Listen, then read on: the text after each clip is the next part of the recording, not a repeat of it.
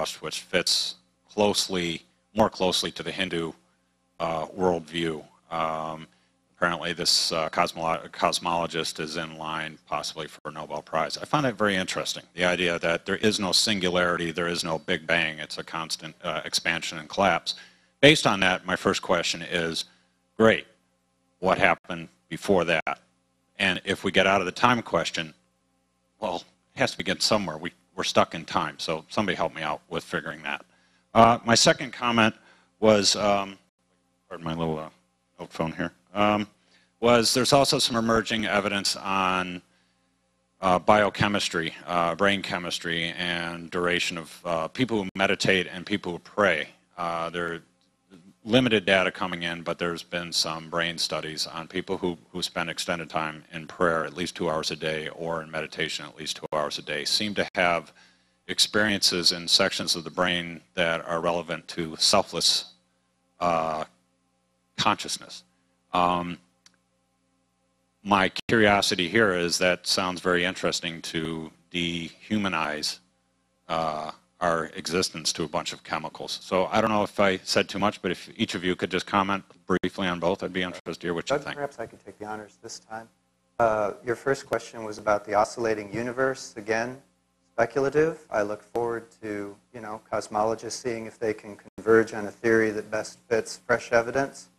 On the business of the study of spirituality through brain states, on the naturalistic hypothesis, it is much easier to explain how rich experiences, both aesthetically of beauty and wonder of the world around us, and also the joys, perhaps blisses of internal meditation, these are all connected to the brain. In other words, on the naturalistic hypothesis, you would expect to see brain changes where there are mental changes. A dramatic scientific discovery that in fact mind can float free from body would be evidence of dramatic mental changes where absolutely no significant brain changes can be detected by science. That has not yet happened, right? That evidence has not yet come forth. So I think the balance of evidence points toward the naturalistic claim that mind and body are deeply connected, and then there are various flavors of naturalism that can explain why and how that can happen, complexities that are perhaps inappropriate here. But that's all I had to say about those 2 points. The general point about consciousness is very interesting. I could have included it in my argument. It's not true that affirming a deep connection between the mental and the brain is naturalistic. That's an assumption that naturalists make, but then they have to say more than that. They have to say that either the mental and the physical are identical, or they have to believe that the mental supervene on or somehow occur because of the physical, but there's no causation from the mental to the physical. Most naturalists would deny that. So they hold to an identity theory of mind and body, or they hold to an epiphenomenalist theory. But this concerns a problem in philosophy that's called the explanatory gap problem, and that is the problem of trying to explain the gap between conscious experiences and physical states in the brain. It doesn't even have to be about prayer or meditation. It can be looking at an object of the color blue, and you see blue, and you have this consciousness of this color. He said that we don't have any evidence of minds floating free of bodies, but on his view, what could count as evidence? What could count as evidence of minds floating as bodies on his view? Thankfully, our bodies are connected with minds, and it is with our minds that we do things with our bodies. I didn't get into anything about how a non-physical being like God could perform physical acts, but we are, I believe, immaterial souls that have bodies. And we do it ourselves as finite creatures. We have intentions that come from our minds, and we're able to raise our arms, if we will, and have the power to do it, and so forth. So consciousness is itself a serious problem for naturalism, and easier to explain on a theistic view, where God is the ultimate mind. So far in this debate, I've not seen either of you insult each other with petty names. I've never seen you strike each other in anger. I've never seen you commit murder. And I believe that both of you have had your opinions for more than a year, more than 5, more than 10. So it seems that whether or not you believe God exists doesn't change your actions. And if I can make an assumption, I'm pretty sure that both of you know at least one person who has died, right? So it seems that whether or not you believe in God doesn't change what's going to happen to you or those around you. So what I wonder is, whether or not you believe in God, if we can prove that he, she, it exists or doesn't, what bearing does it have on our own lives? I'd be really wrong, and I'd have to tell everybody so. Right? If it could be proven that these arguments actually provide far weightier evidence than any naturalistic explanation, I would be very intrigued by what else religion has to say. My course hasn't been one of steady dogmatic assertion, but rather a gradual, interesting intellectual path where I started out knowing, as most college freshmen do, not much about science and certainly not much about the complexities and varieties of naturalism. And there are varieties. There are more, perhaps not as popular today, than those that Doug mentioned, but there are. And there are lots more to learn about human morality and how human beings can intelligently work together to improve our moralities. We've been at this a long time. If you will, if it needs a name, it might be called ethical thinking. Great religions do a great deal of ethical thinking. It's not a coincidence that Jesus, Buddha, Confucius, the list could go on, are exceedingly concerned with getting large groups of people to converge on very important ethical principles so that we can solve the problems of civilizations on this planet. And this process continues, and I'd like to be a part of it. Well, believing a proposition is not going to determine whether or not there is such a thing as immortality, for example. But if you believe in immortality and you're right, well then you'll experience immortality. There may be conditions for experiencing immortality of one form or another, and that could have a lot to do with the way you live your life in the present time. So I do think that whether you believe in God, what you believe about God, and how serious you are in believing about God in terms of living your life can make a huge difference to the way you live and the way you raise your children and the way you relate to other people and the way you prepare yourself for the afterlife that you think is coming. It would be quite different for me, I should say, if I didn't believe that. So, yes, I think it's a deadly serious issue if it turns out that the commitments we make morally and ethically and related to God make a difference to our eternal destiny. I have heard a hypothesis that some people have said that nothing is unstable, and I think nothing is a kind of incomprehensible as infinity, which where we'd have nothing. And so some people have put forward the theory that when you start with nothing, that the laws of probability and the laws of math demand that all possibilities, all possible universe would come into being. Now, you can comment on that any way you want to, but one aspect I would like to see both of you deal with. If the laws of math are responsible for bringing, and laws of probability are responsible for bringing everything into existence, would that be defined as a transcendent cause? Or would that be defined as a naturalistic cause? There's a bit of ambiguity in the question, so I'm unsure how to answer, but I think I will answer it, and you can pass the microphone to the next person. When you speak of these mathematical laws or probabilistic laws, the word law can be a bit ambiguous. It might refer to some sort of regular habit of energy transformation or some physical constant that's continually obeyed. Or it might mean a law in the purely mathematical sense, where you're talking about relationships between mathematical entities that do not themselves exist. In the second sense, I'm not sure that purely mathematical entities, laws, relationships, equations, could produce anything physical. There's a dramatic gap of the sort that I've claimed exists between a supernatural divinity and a physical universe. If, however, you meant laws about things, energies, powers, forces, what have you, that are responsible for creation, then we're simply sort of talking about using nature to explain more nature, and I think we've already sort of adequately debated the merits and demerits of that approach, although I could be wrong. Doug, you might. Well, it does sound to me like when you raise the notion of nothingness and say that there are some who think of that as something that's unstable, then you're talking about the view that there is something there, and then mathematics and logic somehow work such that you can get all kinds of possibilities and maybe several at the same time. Is that sort of the view?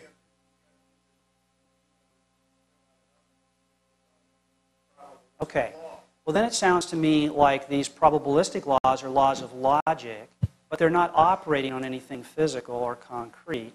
And the laws themselves are causally inert. They don't make things happen. They're just too abstract. And I agree with John that the mathematical relations would be the same. You relate two numbers using an operator like the plus sign, and you get 2 plus 2 equals 4. But there isn't a 2 and a 2 and an operator and a 4 necessarily. But if there are, now some people believe that numbers exist, but even those who believe that they exist believe that they're abstract objects and therefore causally inert. So they're not going to make anything happen either. My view is that nothing is nothing, and that there's nothing about nothing that gives it content. Hi, my name is Bob. I'm a non-believer, used to be a believer. The longer I stood in this line, the stupider my question seemed to be. What time is it? No, that's not the question. That's probably a good question. I guess I was thinking, what if I was this life form that came from another planet? I go to this debate where they're talking about, does God exist? First thing I want to know is, what is God? What is God, other than a word? What is God? Well, I told you what I meant by God without using the word God. I gave a description, and then I said, this is what I mean by God, and I'm going to use that word for that description, right? A timeless, immaterial or spaceless, personal being of great power and intelligence who created the universe and sustains it in existence. That's a pretty elaborate description to which the term God refers in the context that I'm using it here tonight. Now, your ETI is an interesting case. I don't know why we assume that extraterrestrial intelligences wouldn't come to us and say, good grief, you don't believe in God? We've always believed in God.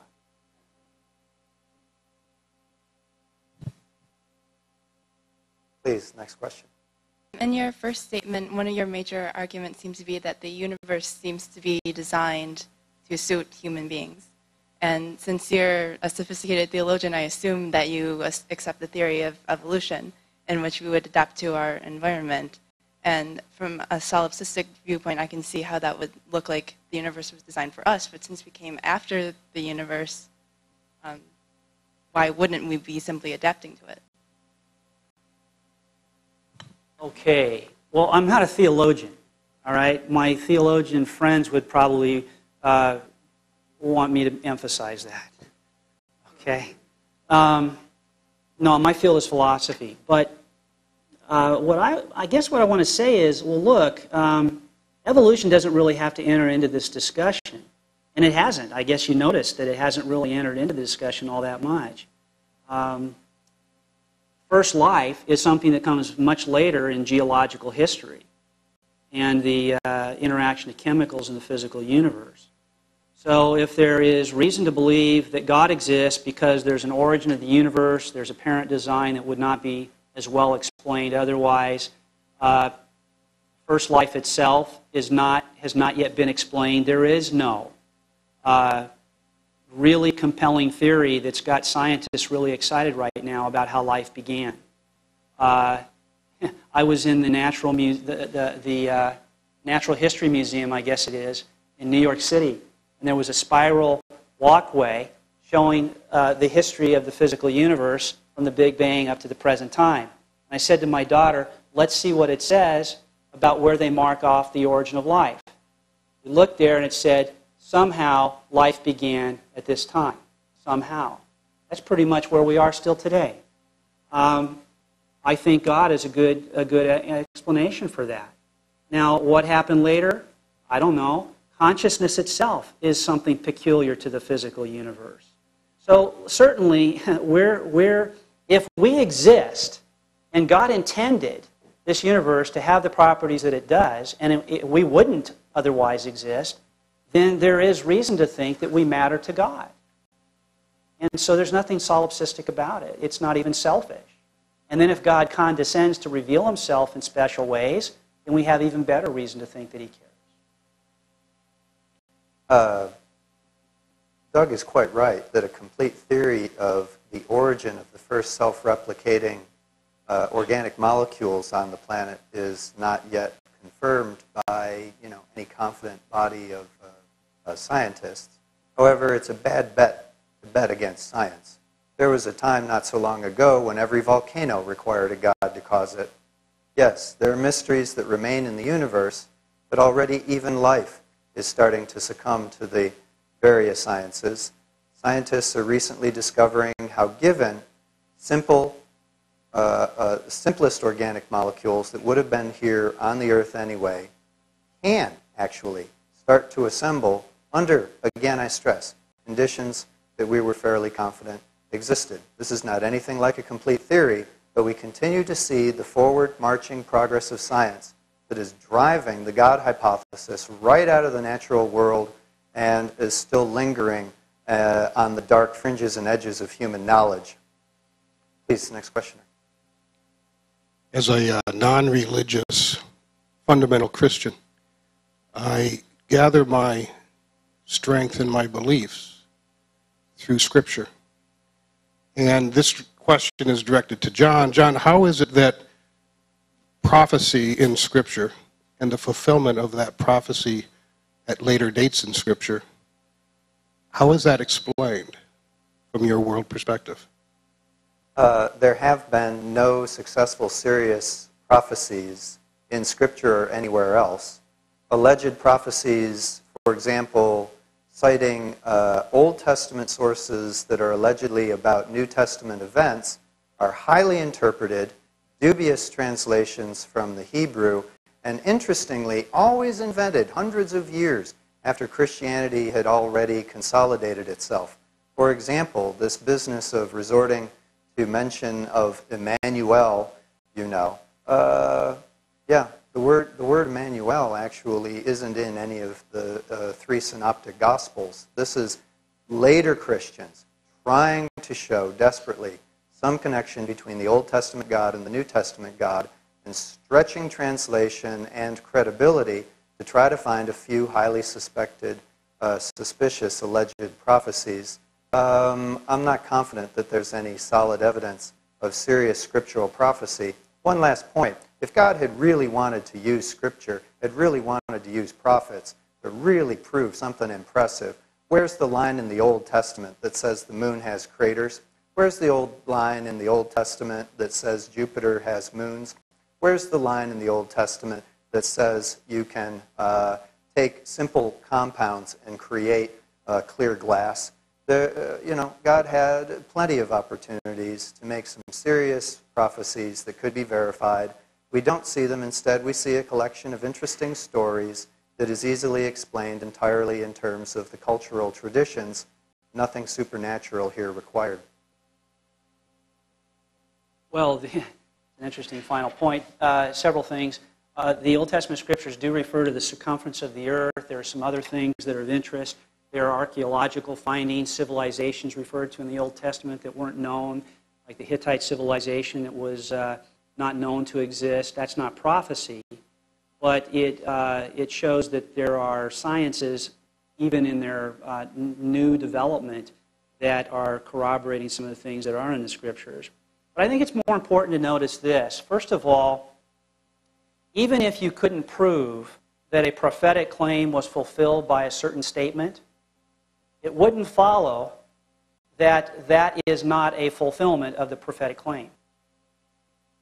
In other words, a prophet could prophesy, something could happen that does fit the description, and the skeptic could say, yeah, but that could have just happened. Fine, but it also could have been fulfillment of prophecy. That's one thing. So you can't just automatically throw prophecy out as something that happens just because you can't confirm that it did happen in that case. Second, I think we should be wary of using prophecy and alleged fulfillments of prophecy as a hard-boiled defense of the authority of Scripture, simply because there are only limited cases where it is going to be possible to really produce the right kinds of strict guidelines. The one that interests me the most is written about in a book that I co-edited. I did not write the chapter, I don't have the qualifications to, but in a book that I edited called In Defense of Miracles, there's a chapter on prophecy by Robert Newman. And I would encourage anybody here, the questioner, for example, interested in this question, maybe take a look at that chapter. Maybe John should take a look at that chapter. It'd be interesting to see if he thought that maybe there is more to that particular instance of prophecy than he believes. But again, the main thing here is that you can't deny that prophecies occurred simply because you can't confirm that something was the fulfillment of a prophecy. I'm actually going to change my question. You had mentioned the Hittites. Yeah. So the Hittites were one of the 7 nations in the Bible who were inhabitants of Canaan who were marked for genocide. They were one of the 7, along with the Canaanites and others, that the ancient Israelites were commanded to destroy, and it went into substantial detail in how to destroy. Mm-hmm. Men, women, children, cattle, property, art, etc. I use that as an example to ask, you had made in your argument that altruism could not have occurred, or unlikely to have occurred naturally, and the faculties that we had, our moral inclinations, are probably godly derived.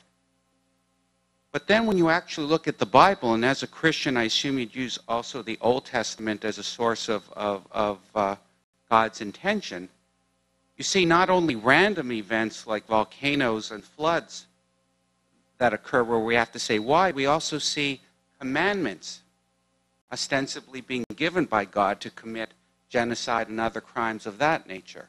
So if we leave aside the natural tsunamis and things of that nature, could you explain how you look at the Bible as a source of relevant morality and, in essence, a reflection of God's morality in terms of how we use that body of literature as God's instruction to inform our conduct? Yeah. Well, the first thing to note is that we've wandered from our topic, right? Our question tonight is, does God exist, and is there anything answering to the description of God that I gave in my definition?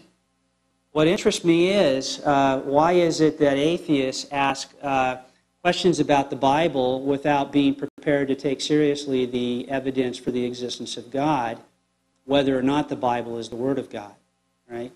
See, it may not be the Word of God. It wouldn't have to be for God to exist. And so the evidence for God's existence could be just as compelling as it is, regardless of what you make of the authority of Scripture.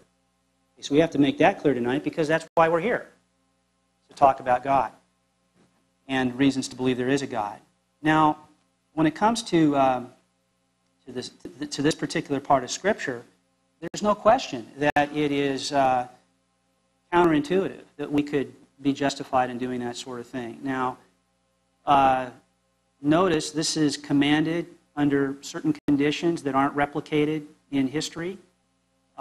If it's commanded at all. There are actual conservative scholars who think that this is not a command from God, but it is construed as a command by the people themselves, mistakenly so. That's one of the views, actually.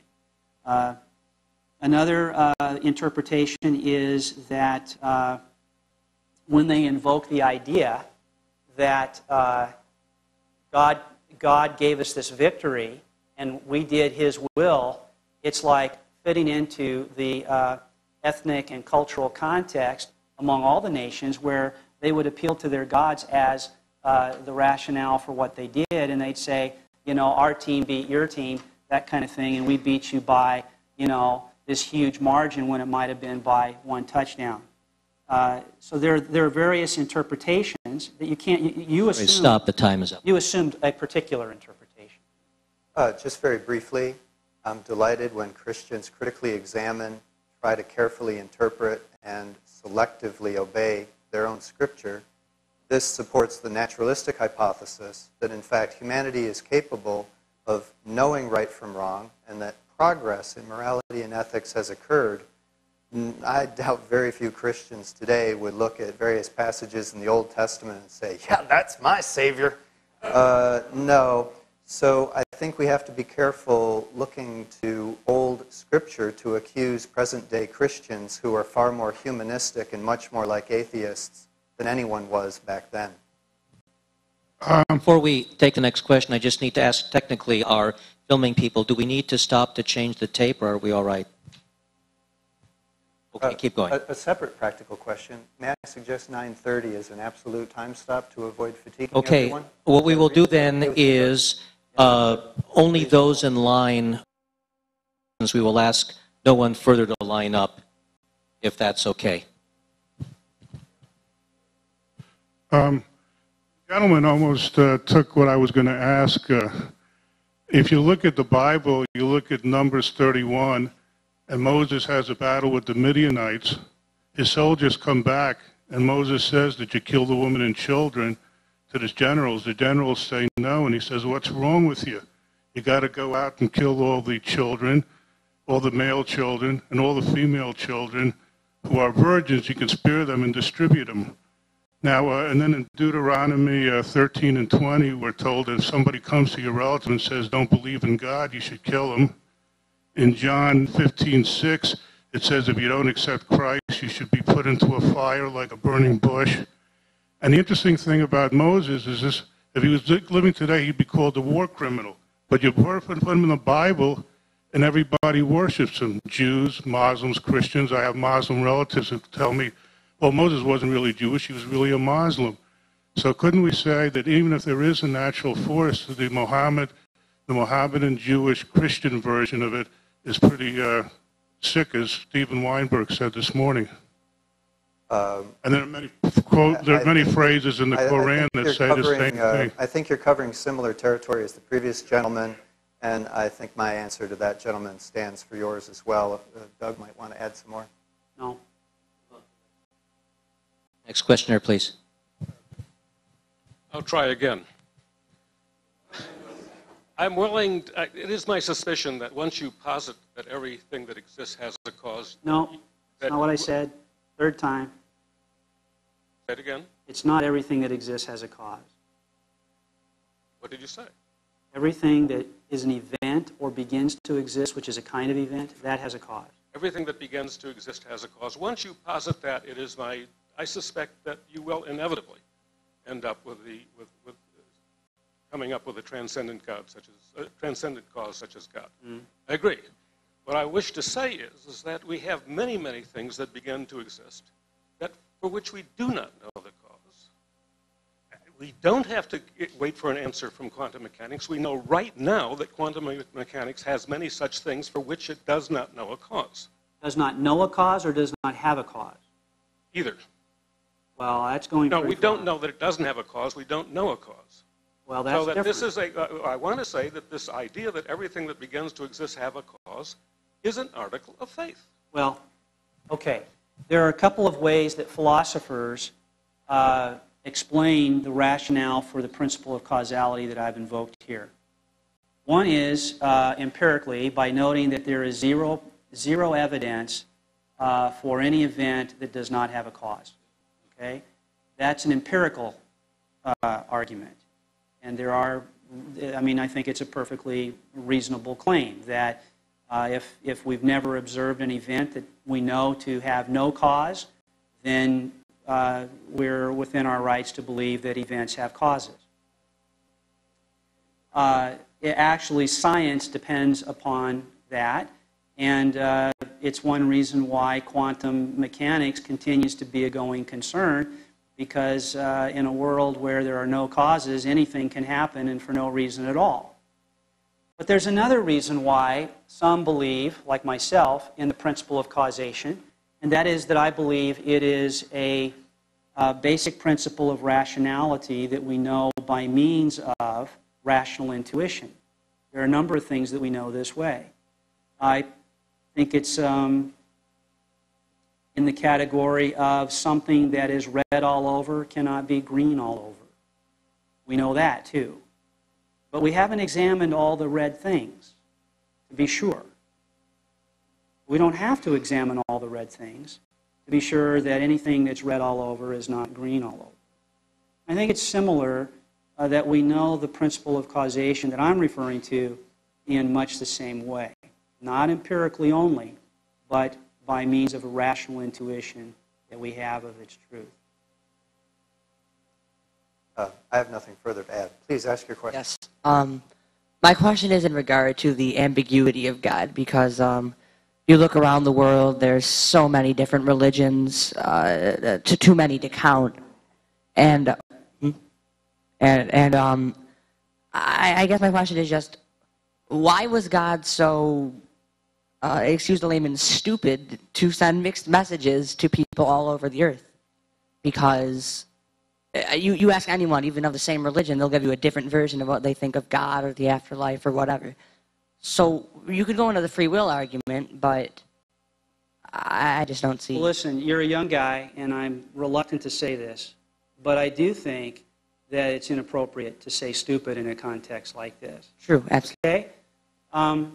Simply because if we're going to have an exchange of ideas, all right, we should respect each other's position, and I'm trying to do that here.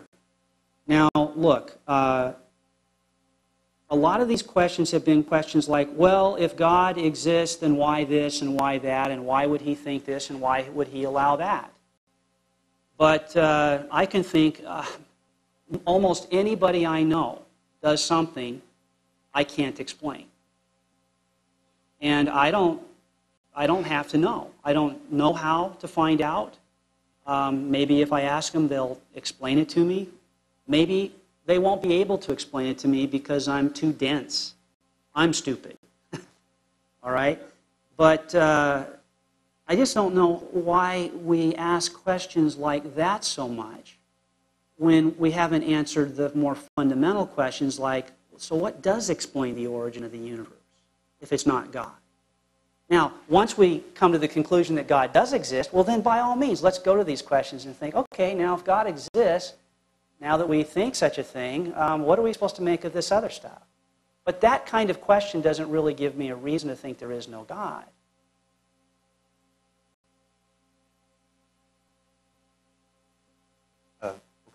The question of why revelations disagree, why religions make so many different claims about what God wants and what God is, and so forth and so on. Again, to repeat, is more easily explained, I think, on my naturalistic hypothesis.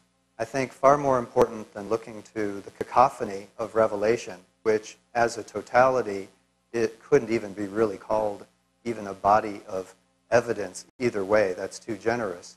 Instead, I respect the intellectual pursuit of looking at the evidence that we collectively can agree upon and then seeing what reasonable inferences can or cannot be made from there. So I guess that's sort of in general sympathy with what Doug wanted to say about our methods tonight.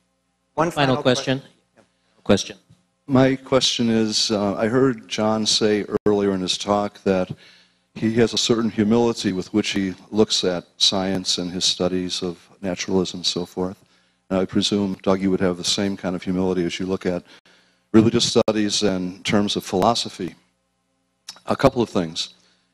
My question is going to be that there was an article in the Buffalo News about a week or two ago that said basically that 1/3 of all recognized scientists truly believe in God. That's the first part. And it said 83% of American people truly believe in God. As a humble scientist, as a humble religionist, do you not place some faith in those scientists who do believe in God? Are they not bright, intellectual people who have grasped and embraced a faith that takes them beyond the purely natural? And do you place any stock in scientists who have given, through their faith in Christianity, have given us the foundations of science? I'm thinking of people like Copernicus and Galileo and people like that. And can you not, with humility, respect the science that is exegesis of scriptures, which is such a science, as well as theology being a science itself? There's so many incredible, intelligent authors who take apart the mystery of God in so many kinds of ways, and they try to challenge us to realize that no matter who we are, scientist or religionist, none of us has all the answers.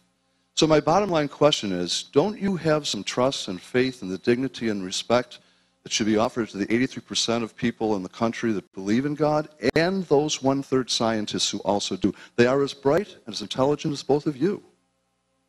And don't you trust in the humanity of believing people?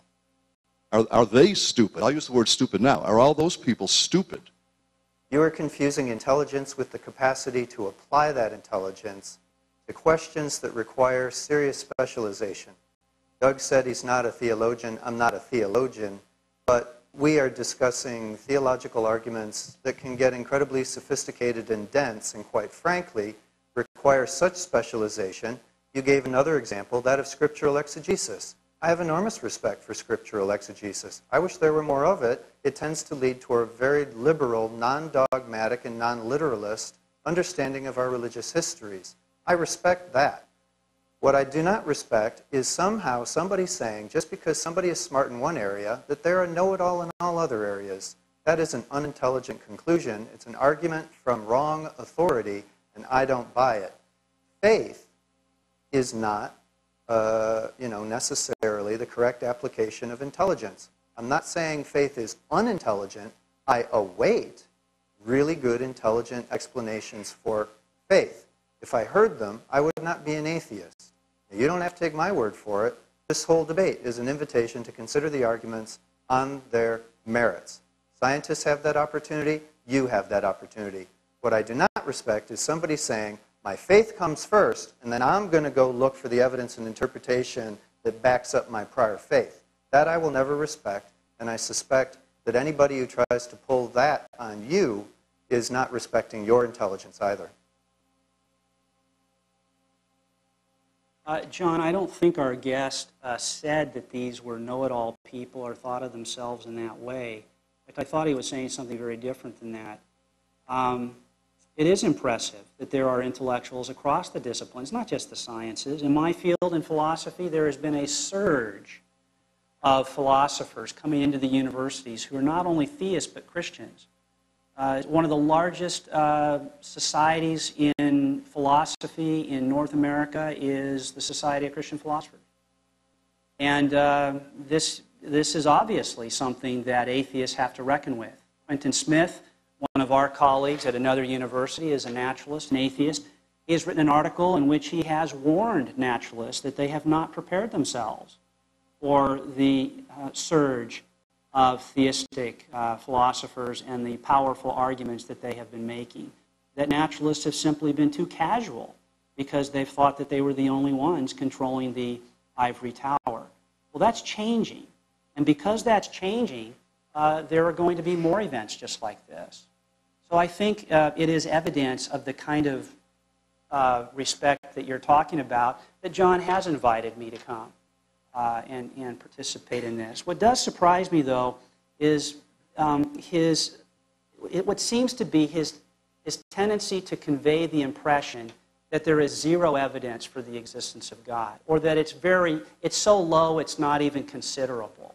And that, I think, is prima facie implausible precisely because they're intelligent people who've developed the evidence and developed the arguments. One last thing about humility. Intellectual humility is not just a matter of being skeptical. In fact, sometimes intellectual humility requires belief in something because the evidence is ample, even if you don't want to believe it. On that note, we want to thank our debaters for putting on this marvelous discussion tonight. Thank you, John. Thanks. It was fun. We want to thank all of you for attending, because what you heard tonight was a debate on what may truly be the most important question really facing the world today. And on behalf of the Center for Inquiry, once again, I want to thank you for your presence here tonight. Thank you.